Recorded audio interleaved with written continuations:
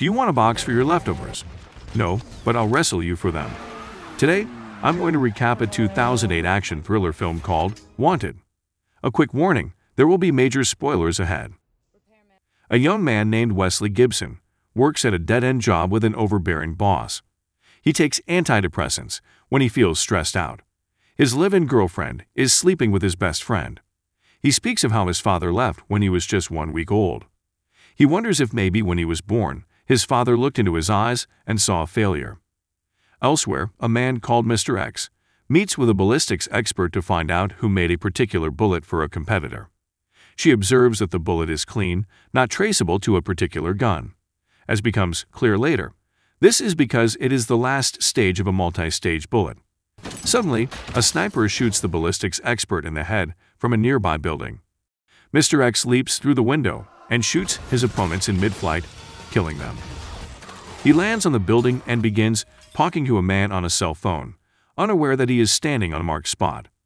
He notices it as the man named Cross fires a multi-stage bullet from across town, killing Mr. X by going through the back of his head and out through his forehead. The flight of the bullet is shown in slow motion, backward.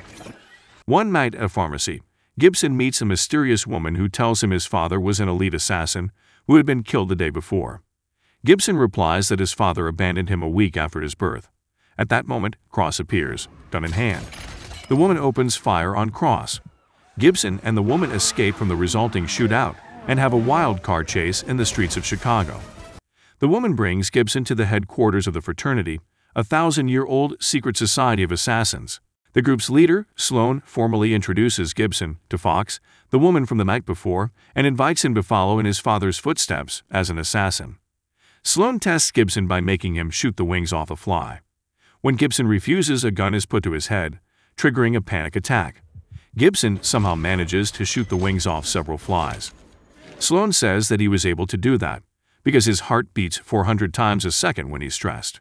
When Sloan asks him whether he wants to know how to control it, he runs away in fear. Gibson wakes up the next day hoping everything was a dream, but discovers his father's gun, which he stashes in the toilet tank, and that he has $3.6 million in his bank account. At work, Gibson tells off his boss, bashes his duplicitous friend with a computer keyboard, forming the words F you with the F letters, and a tooth that pops out of his friend's mouth, and storms out.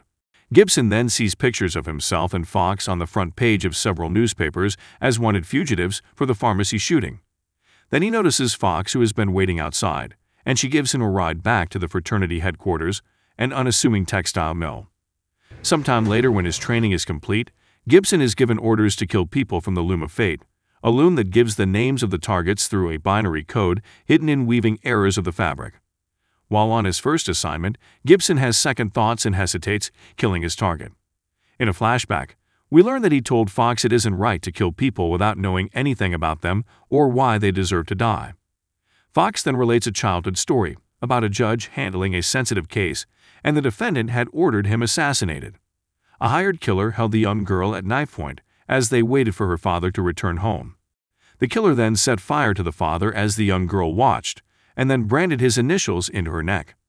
Fox explained that the man who killed the judge had been targeted by the fraternity several weeks prior to the events of the story, but their assassin had failed to carry out his duty. Fox then tells Gibson the fraternity's idea, kill one and maybe save thousands. As she prepares to leave, he notices initials branded on her neck and realizes the story was about her. Back to present, we see Gibson bends a bullet trajectory to kill the target a moment after this recollection. Whenever Sloan orders Gibson to kill a person, Gibson would ask whether the target is Cross, as he cannot wait to have revenge. At one time, Sloan grants his wish as the next target is Cross. Fox feels that it is too early, but Sloan gives her another order where the target is Gibson.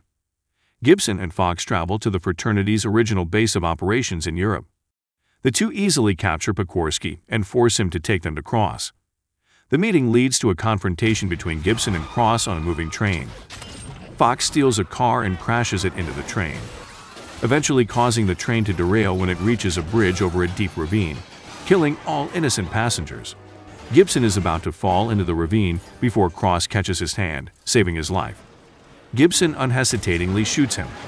Before Cross dies, he tells Gibson that he is his real father and that the fraternity had been lying to him. Fox confirms the truth and explains that Gibson was recruited because he was the only person that Cross wouldn't kill. Fox then tells Gibson about the kill order on him and raises her weapon to shoot him. Gibson, however, shoots the glass underneath him and plunges into the river below. Gibson awakes in an apartment across the street from his former apartment. He finds Pekorsky there. Upon inspecting the apartment, he discovers it belonged to his father, who had been monitoring him his whole life. Pekorsky hands Gibson a loom weaving and tells him to decode it. Gibson is shocked to discover Sloane's name in the weaving. Pekorsky explains that after Sloane discovered that he was the next target, stated by the loom of fate, he started manufacturing his own targets, and after discovering this, Cross goes rogue and Sloane turns the fraternity against him. Since then, Sloane has used false kill orders to direct the fraternity as mere contract killers. Gibson realizes that Cross had never actually tried to kill him in their previous confrontations. He had been assassinating fraternity members to keep them away from Gibson.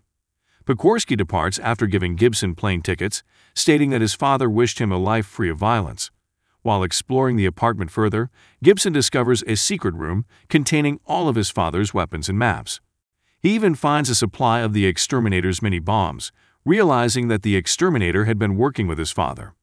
Gibson then devises a plan to take out Sloane and the fraternity. Upon entering Sloane's office, he finds himself surrounded by Fox and her fellow master assassins. Gibson tells them that Sloane is killing for profit by providing his killers with fraudulent kill orders. He then attempts to kill Sloane but is disarmed by Fox. Fox asks Sloane if this is true. Sloane then reveals that all of their names had come up in the weaving, and that he had merely acted to protect them.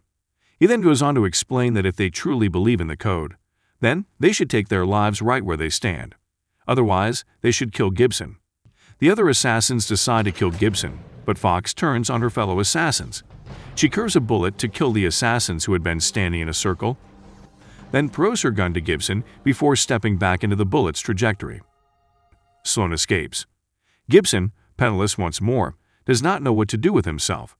While Gibson provides a voiceover, the audience sees a young man sitting in front of a computer, in a cubicle much like Gibson did at the beginning of the film. The man types the name Wesley Gibson into Google and searches for it, but does not have any results, as in the beginning of the film. Sloane appears and points a gun at the man's head. At that moment, the man turns around and is revealed to be a decoy and looks down. Sloane also looks down and realizes he is standing on a marked spot. He then looks up and says, "Oh, F," before Gibson, who is actually miles away, shoots him in the head from the comfort of his own apartment, from the same window his father killed Mr. X at the beginning of the movie. It is also shown that the same bullet passed through an energy drink his former best friend was holding, as his unfaithful girlfriend looks on in shock, and passed through a donut his former boss was about to eat, mere moments before it killed Sloane. The movie ends with Gibson breaking the fourth wall, addressing the audience and giving an overview of his last 6 weeks as an assassin and saying, "This is me taking back control of my life. What have you done lately?"